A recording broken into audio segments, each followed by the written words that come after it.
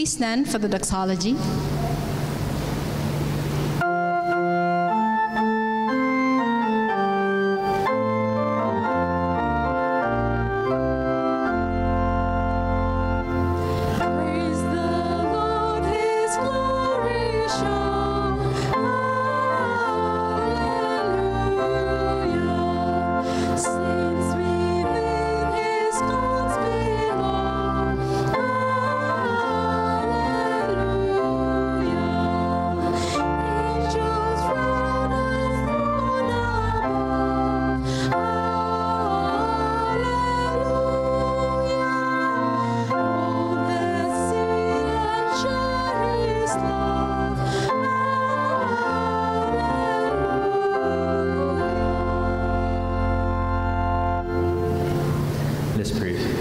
Father in heaven, we praise you because you are our great God. We praise you, dear Father, because you are immortal and you have died for us. And because of your great love, we thank you, dear Father, that we can worship you each Sabbath as we look forward to your soon coming.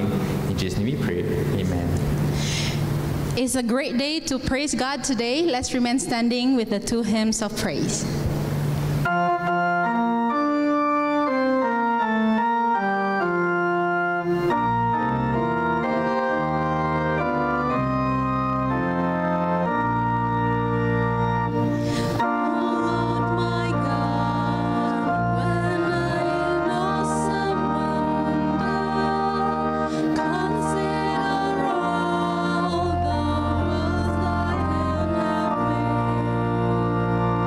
I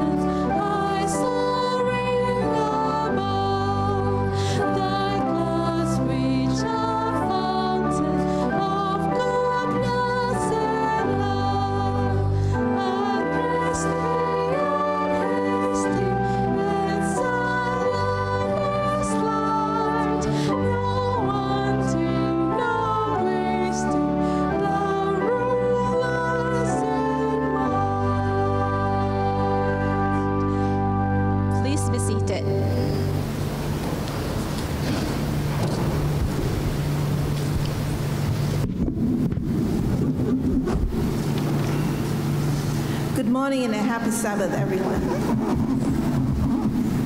I believe many of us are aware of the 5 love languages made, well known by New York Times bestseller book by Dr. Gary Chapman. And the 5 love languages, if we can recap, is words of affirmation, quality time, receiving gifts, acts of service, and physical touch. As we can see, one of the love language is receiving gifts. And if a person whose love language is this, when he receives a gift, he or she feels more love. And gift giving is a normal part of our lives, right? We give gifts on every occasion, on any occasion, on special occasions, or even no occasion, just because gifts. And gifts come in various forms. And for the Chinese especially, gift giving comes in the form of money. It is always customary for us to give the red packet or ang paos, not only on Chinese New Year, but we give them during weddings, birthdays, and other special significant occasions. We also set aside special ang paos for our parents, our seniors in the family, and our children during Chinese New Year. Now, the amount given in these red packets varies,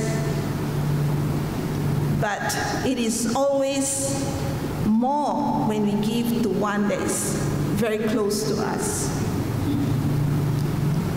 Then there are also monetary gifts that our grown-up, our young adults would give to their parents when they start working. Now, perhaps the parents actually have no need for this monetary gifts because they may be financially able, but the gesture from the children shows the love and filial piety on the children's part. Now, likewise, our Heavenly Father has no need for our money. The whole universe is His. He is super rich. He is almighty and all-powerful with limitless resources. However, our gifts to Him through our tithes and offerings shows our love, devotion, and worship to Him. And every time we give, we express our love, devotion, and obedience to God. Lest we forget and our love for God grows cold, giving is a reminder of our love relationship, thanksgiving, an act of worship to God.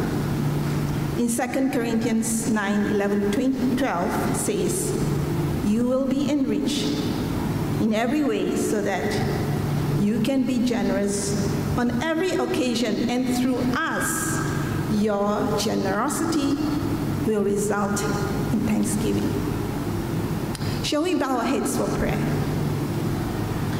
Dear Heavenly Father, we thank you and praise you for blessing us and for giving us your love.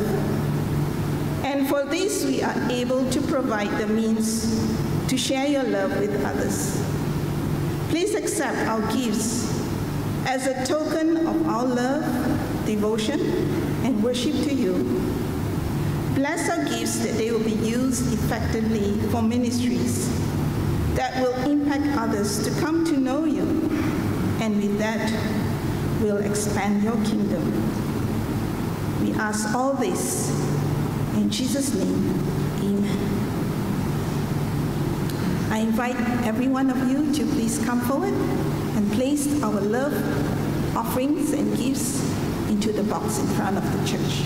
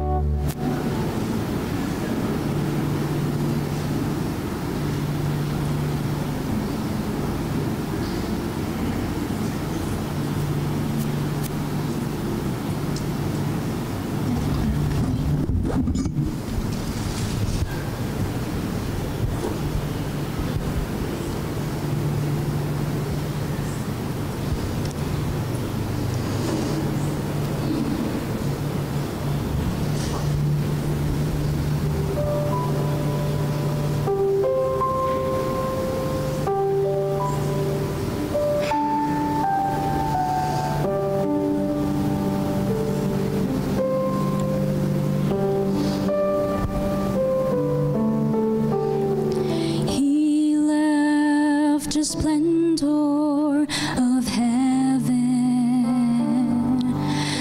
knowing his destiny,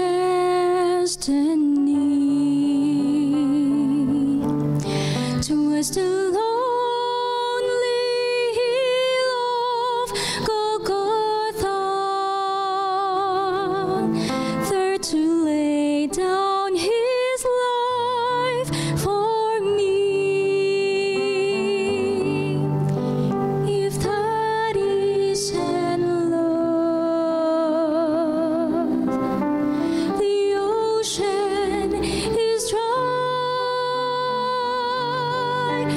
No stars in the sky, and the sparrows can fly. If that isn't love, then heavens are meet. There is no feeling like this. If that isn't love,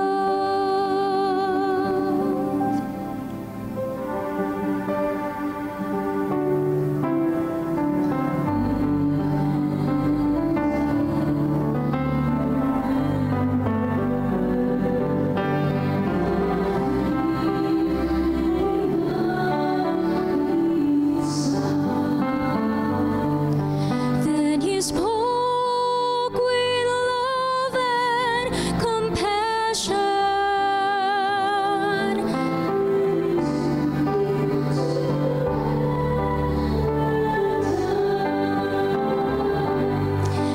If that isn't love, the ocean is dry. There's no stars in the sky, and the sparrows can fly. If that isn't love, then heavens are meet.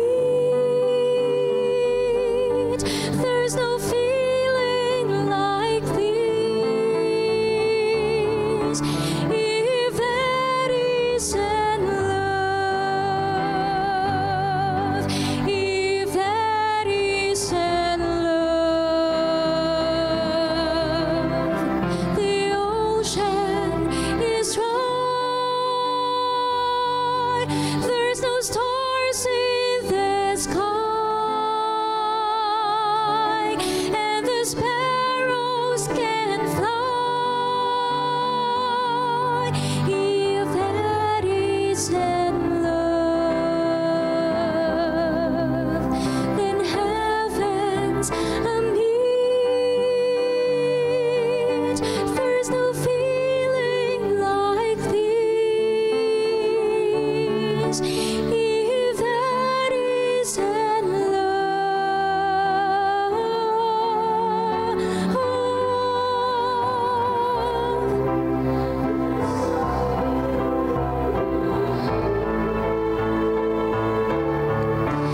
if that isn't love.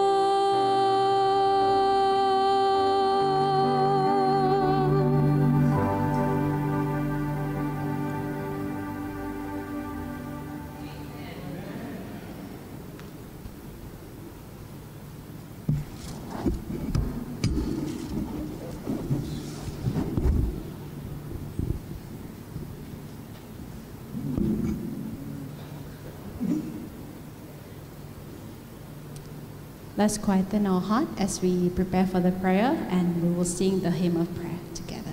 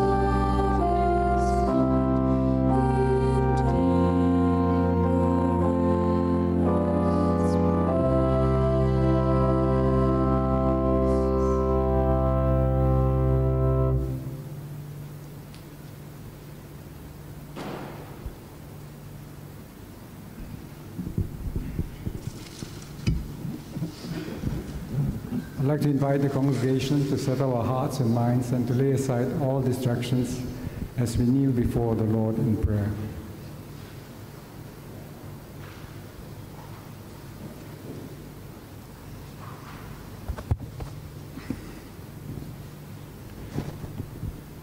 Almighty God, dear loving Heavenly Father, we come before your throne this morning with abundant joy and thanksgiving. Joy for the opportunity of coming before you to worship in your sanctuary on your holy day, and thanksgiving for the many blessings we have received this week. Blessings of life, of health, of shelter, of food, of means, and for the opportunity for meaningful activities in our lives.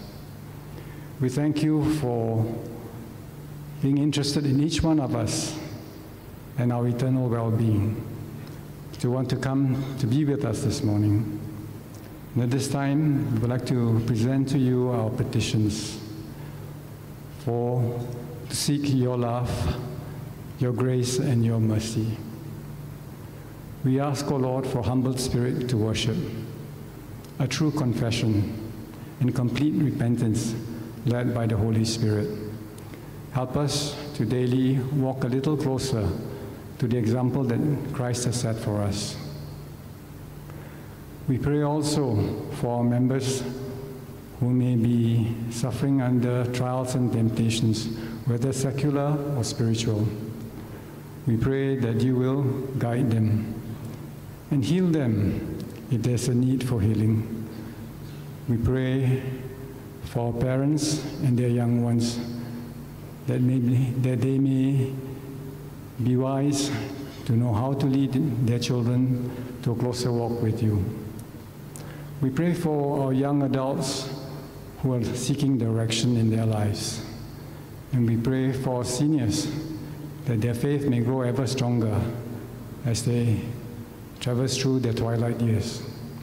We pray also, Father, for our speaker, Pastor Kyon, that he may be faithful in bringing a word from your throne to each one of us, that we may leave this place inspired and committed to wanting to live a life that will glorify your name. For all this, we ask in Jesus' most precious name. Amen.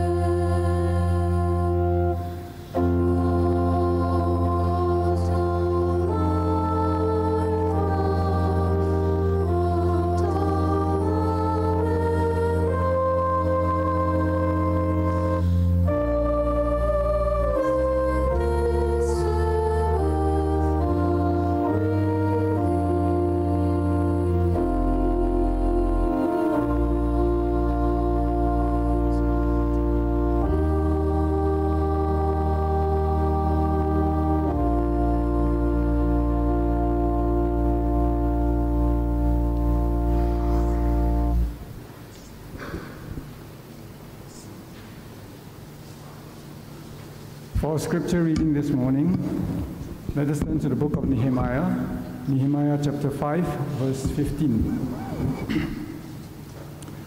But the former governors who were before me laid burdens on the people and took from them bread and wine, besides 40 shekels of silver. Yes, even their servants bore rule over the people. But I did not do so because of the fear of God. May God bless the reading of His word.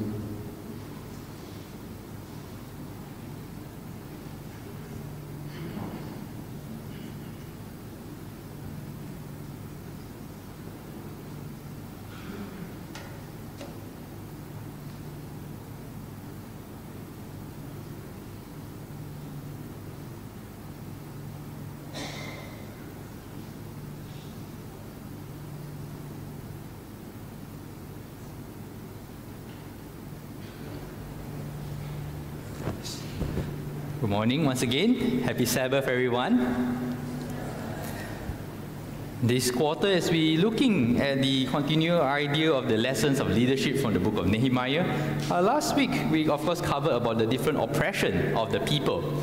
And today we come to the idea of the fear of God, or rather actually the theme is about leaders' idealized influence. So they will do something in a hope that of their influence, others will follow. When we tend to think of the fear of God, we tend to think of something scary. Yeah? I think traditionally some people will think of lightning, thunder, an angry God. People who may think of God of the Old Testament, some people think, so scary, you know, I want the loving God that is embracing me in His arms. So oftentimes we may have that idea or a fear of God, of something scary, something that we don't like. But the fact of the matter is the gospel is balanced, right? There needs to be both the idea of the love, which includes fear, but fear not being in an unhealthy sense that you fear and therefore you only follow God because you're afraid to die or you're afraid to go to hell. Not in that sense, right? But fear, as we look at the word in the Bible, in the Hebrew Bible in Nehemiah 5, when it talks about the word, it talks about awe, which is the idea of an awesome or thing, a fear of the respect, the reverence, the piety. Sometimes we ask ourselves, right, do we have the fear of God? Right?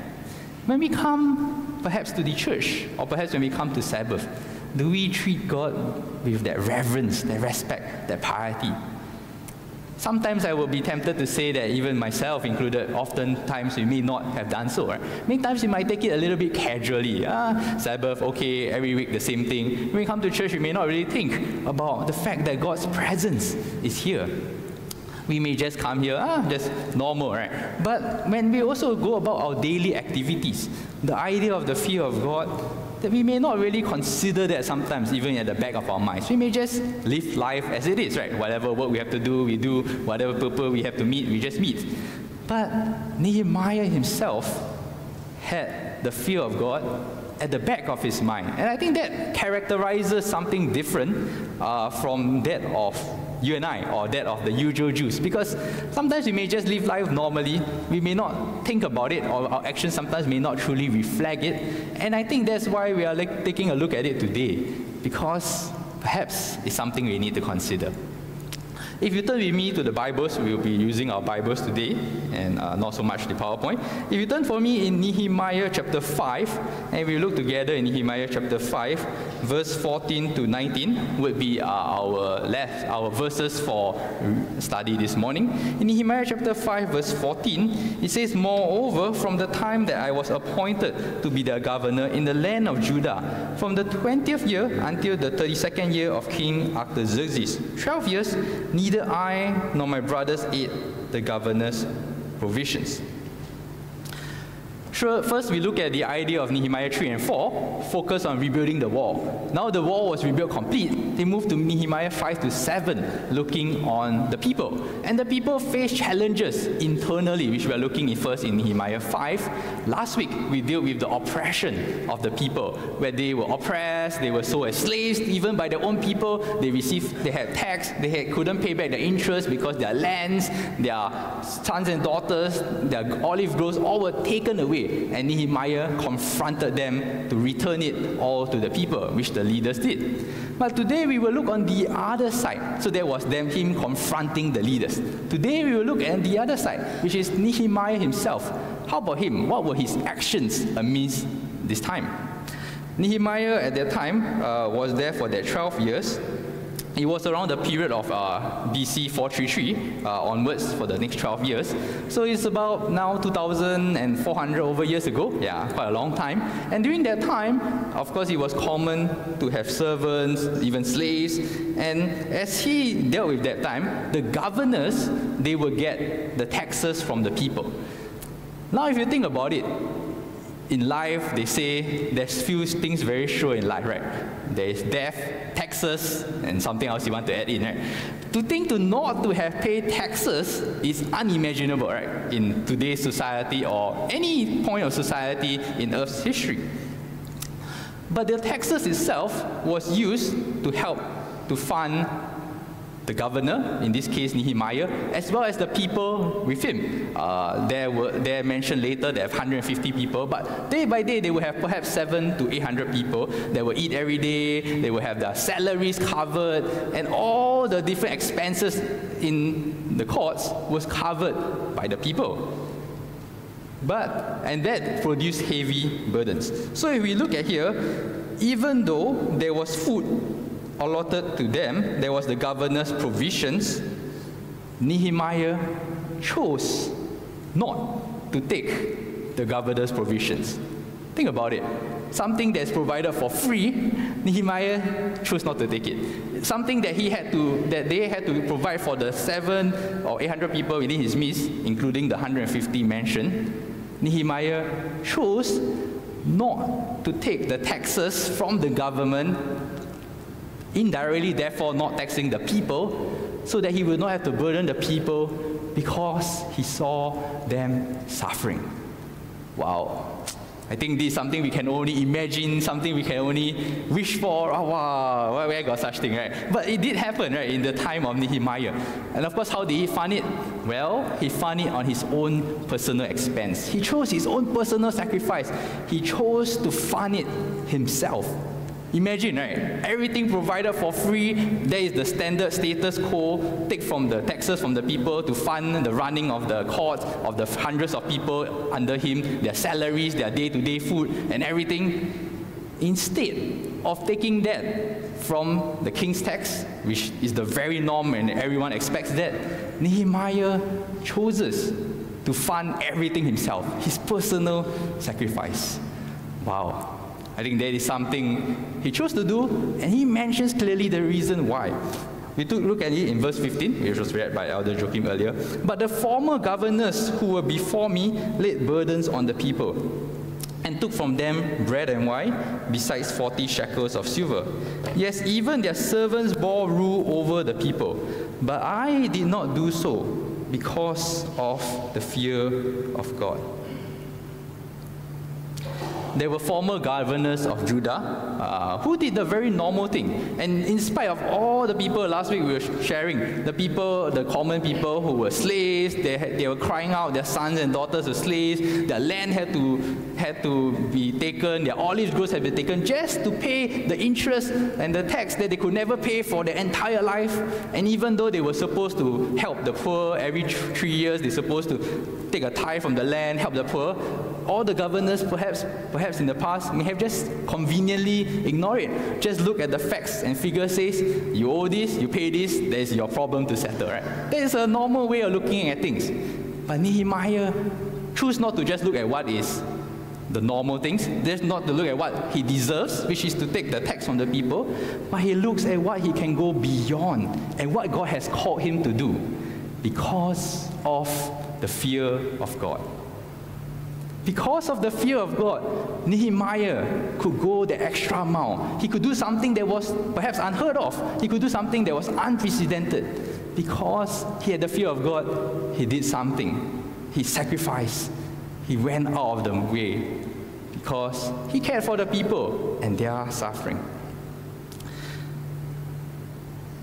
Nehemiah chose not to take their land. If we read here, the other governors in the past, they took from them bread and wine, and there was also the 40 shekels of silver that was the tax. So not only he don't take tax, he also don't take their food. He basically don't take anything to help them along. And then, of course, last week we learned he helped them to cancel their debts, make sure return their land so that they can get back to life in normalcy. Because of the fear of God, Nehemiah went far and beyond his call of duty. Right? His duty perhaps was just to rebuild the wall. Finished, he could have just gone back to Persia and live his comfortable life as the cupbearer, as the Persian king's cupbearer. He could have done that. But he chose to stay on, at least here 12 years and later on a second term for unspecified amount of time. But he chose to stay there with his people, not just being there, comfortably receiving tax, but he chose to take a step forth, helping the people. The idea here in the social responsibility, if we look at it, we will take a look more in verse 17. Indeed, let's look at verse 16. Indeed, I also continued the work on this wall, and we did not buy any land. All my servants were gathered there for the work. So they did not take the opportunity, because the people didn't have money, to take all their land and then later tax them back, but rather they did not touch it. Let the people have their land, let the people come back to their lives. Verse 17, and at my table were 150 Jews and rulers, besides those who came to us from the nations around us. If we look at history, it says here, a tax found at Nimrod has Ashurnasirpal feeding 69,574 guests at a banquet for 10 days. Or imagine feeding about 70,000 guests at a banquet where they eat lavishly for 10 days. Normally, kings when they came, or rulers when they came, they would always hold lavish banquets. And when Solomon also himself dedicated the temple, he had sacrificed 22,000 cattle and 120,000 sheep and goats, and had a great festival for the assembly for 14 days. So we look at the general banquet, there's thousands and thousands of people to be fed. But Nehemiah did not choose to put this on the people. He did not choose to have all these lavish things so much, but he took care of it from his own pocket. Imagine. As I mentioned just now, daily there will be generally 600 to 800 persons, based on the historical idea. The 150 were his direct rulers that were under him. And he was expected to cover everything. The business expense, the salary, the food, and all these things were covered by him. They were, of course, there in the next verse, if you look at verse 18, there were prepared daily were 1 ox and 6 choice sheep. And also fowl were prepared for me. And once every 10 days in abundance, all kinds of that. Yet in spite of this, I did not demand the governor's provisions, because the bondage was heavy on these people.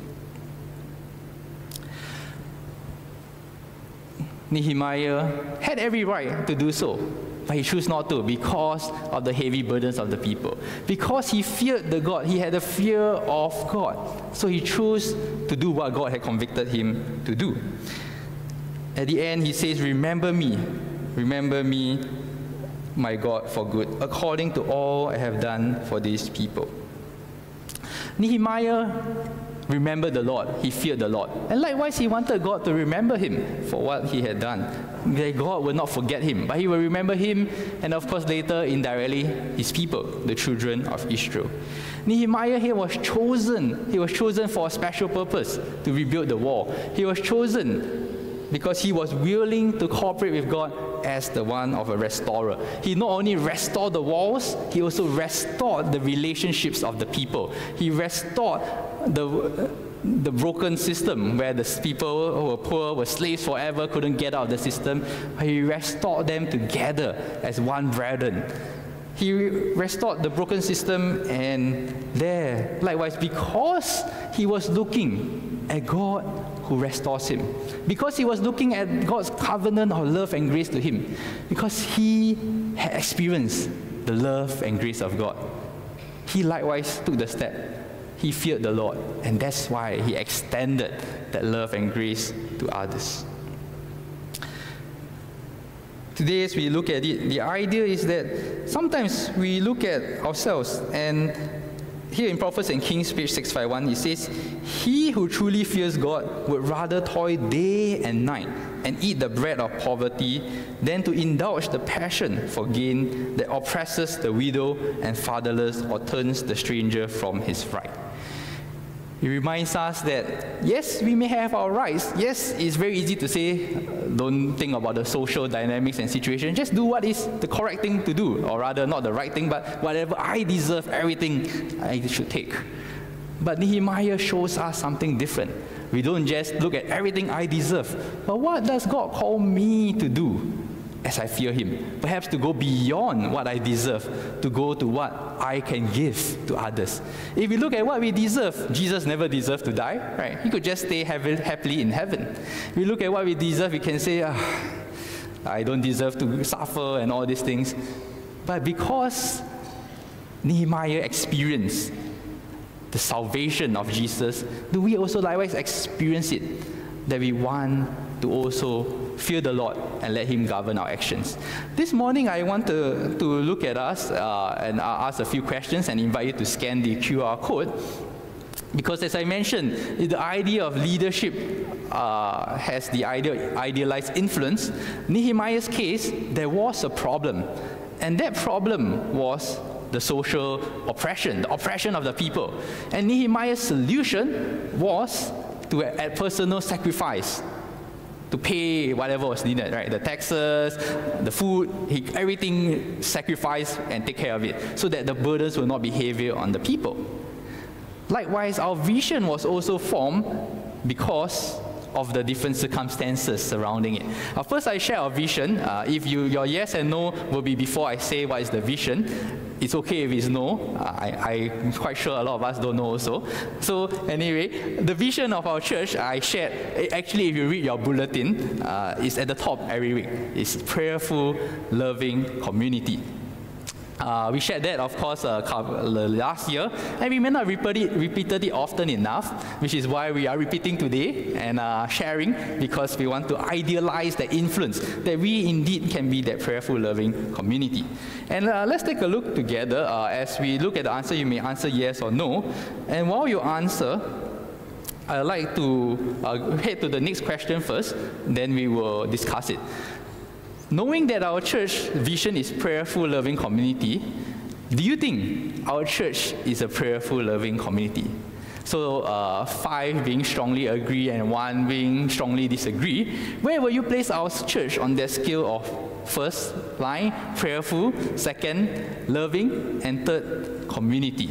So where will we place ourselves on that prayerful, loving continuum?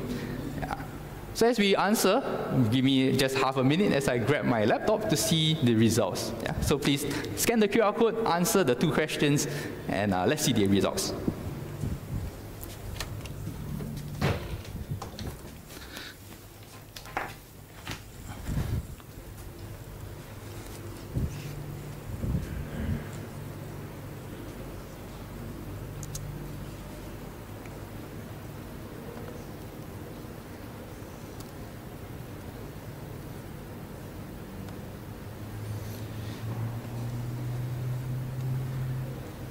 Okay, are you able to answer it? Yeah, I think I switch it now. While we take a look,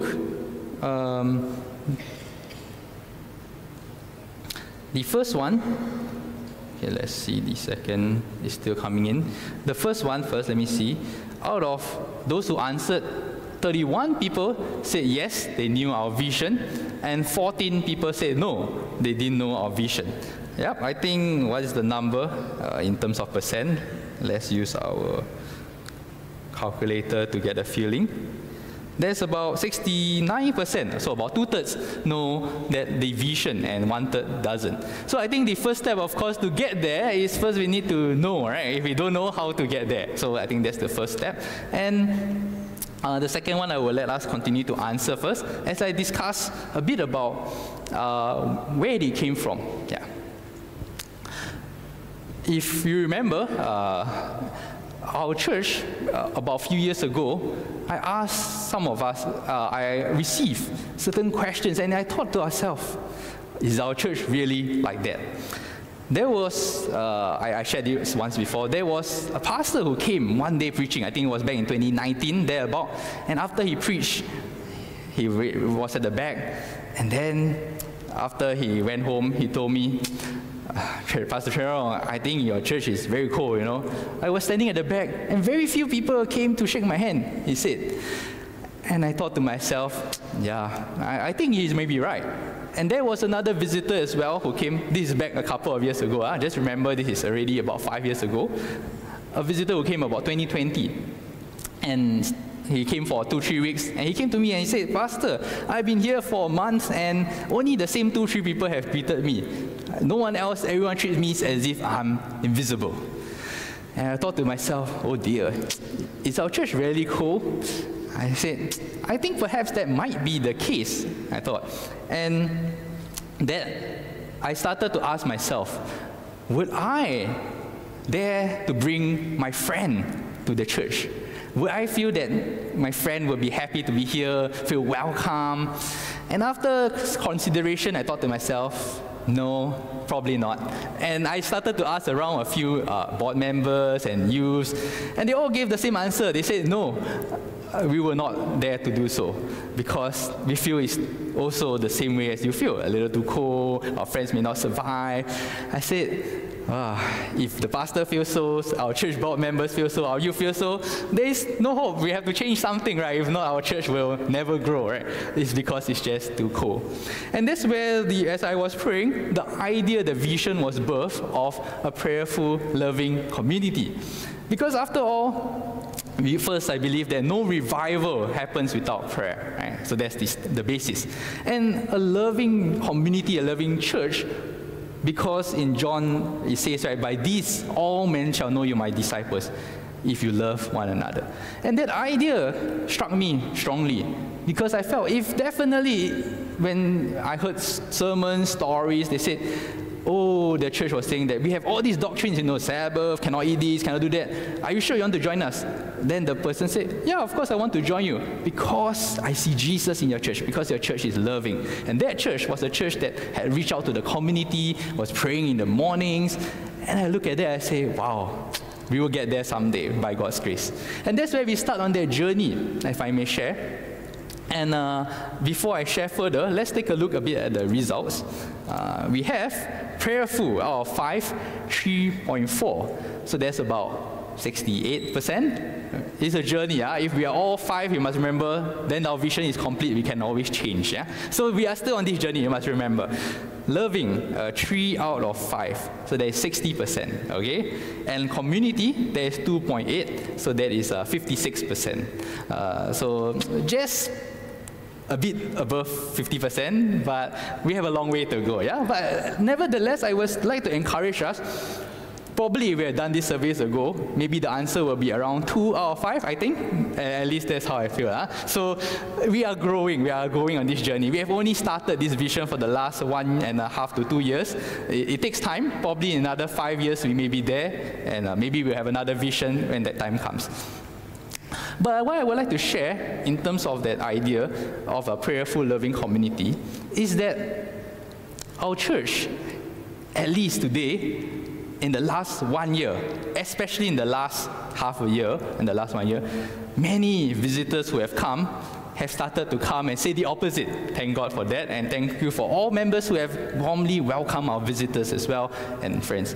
They started to say, Pastor Chen Rong, wow, your church is so warm. They compare to their countries back in whichever country they come from. They say, I've never seen more than 10 people come and talk to me. Some even said 20 people come and talk to me.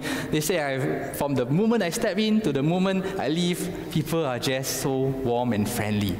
And I thought that it was beautiful because looking at where we've come from, it is something that was heartwarming indeed. Just a few weeks ago, we had some visitors from Solomon's Islands, and they texted me after leaving.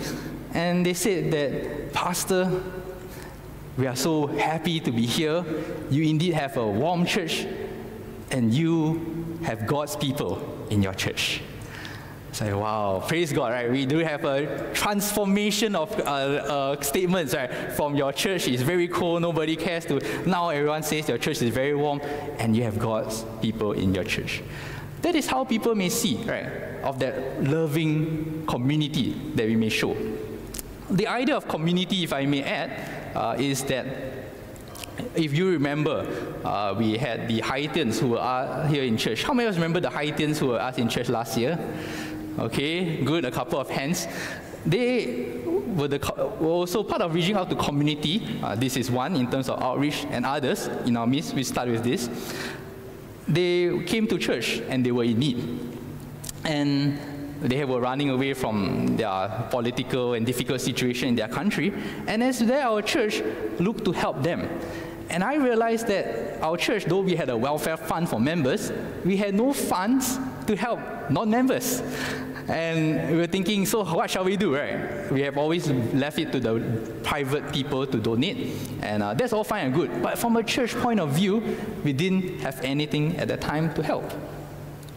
And that's when the board, out of compassion, decided to start the community charity fund, right? And we appealed and you donated thousands of dollars. And there, from then on, they managed to go safely to Taiwan.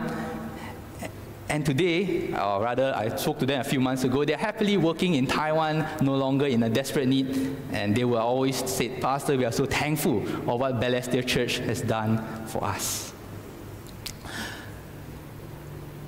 Sometimes there may be things that don't exist within the current scope of things, right? You say, there is no such policy, there is no such budget, we cannot help. That will be the easiest answer, right? But we look at what is God calling us to do? Because of the fear of the Lord, we cannot leave others stranded just there, right? We are called to do something to help. And thankfully, the board agreed. And the church members, of course, all of us supported to help others. We also have the people we have been reaching out to, if I may share. In the care corner as well, we have been visiting the seniors, and especially, if I may share, Sister Corina and Sister Jessie have been visiting one senior. And because of the love that they have been showing to them, the senior came here to church a few times and was blessed and said, wow, I'm so happy to be a warm community. And they even gave offerings bigger than amount that many of us normally give. And I thought that was very interesting because of the loving community that touched the hearts of people. They want to come. They want to experience the worship. They want to experience the fellowship. They want to experience that loving community because of that love. Today we invite ourselves, of course, not to forget prayerful. Our church has been on that journey. We have, since the 10 days of prayer a year over ago, a group came forth and started to say we want to pray on the mornings. They came on Thursday mornings, prayed together, and because of that, we started to see many others who joined in prayer. We start to see many people walking in, right? Visitors walking in, coming to our church like never before, right? I remember Pastor Chan say, wow, God is blessing your ministry. We have never seen in my entire ministry here so many visitors in our church. There is the power in prayer and the power in being a loving community. And today, if we are not yet knowing this or not yet practicing in some form, I invite us, because we fear the Lord, that we may also choose to be more prayerful and a loving community. That is what I like to invite us to do so. We have started to see the fruits of it, and I invite us to continue in that direction. Whatever that God has called you to do, sometimes it may be a bit of a sacrifice, but because you love the Lord and you fear the Lord, may you do so and help our church to become a prayerful, loving community that God has called us to be. How many of us would like to join me in this journey as we will be a prayerful, loving community together with the church all together? Thank you for your hands. Praise the Lord. Let us pray. Father in heaven, we thank you for this morning as you reminded us of how Nehemiah, how he has sacrificed in order that to answer your call because of his fear of you. Lord, may we likewise love you and fear you and be able to be a prayerful, loving community that you have called us to be. In our weaknesses, be our strength. May your grace supply our every need. In Jesus' name we pray. Amen.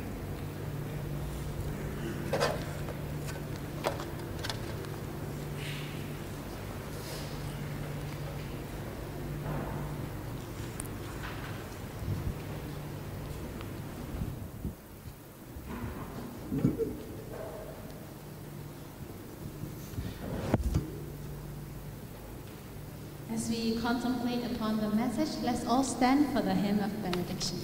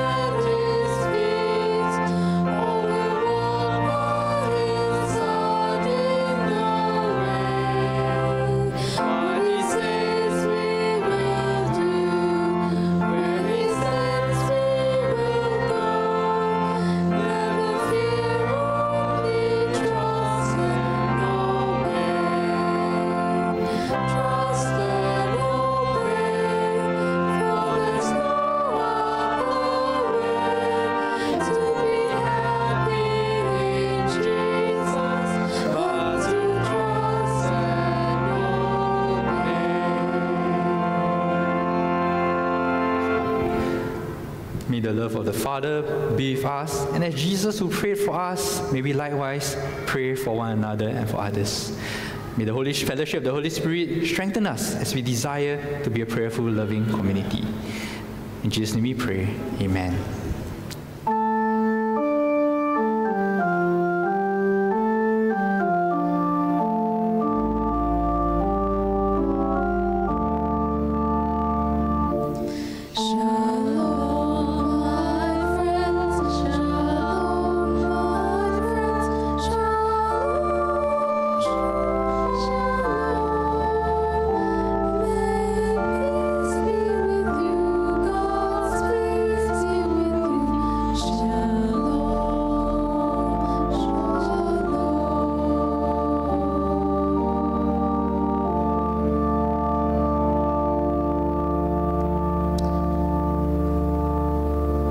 Be seated. Have a blessed Sabbath.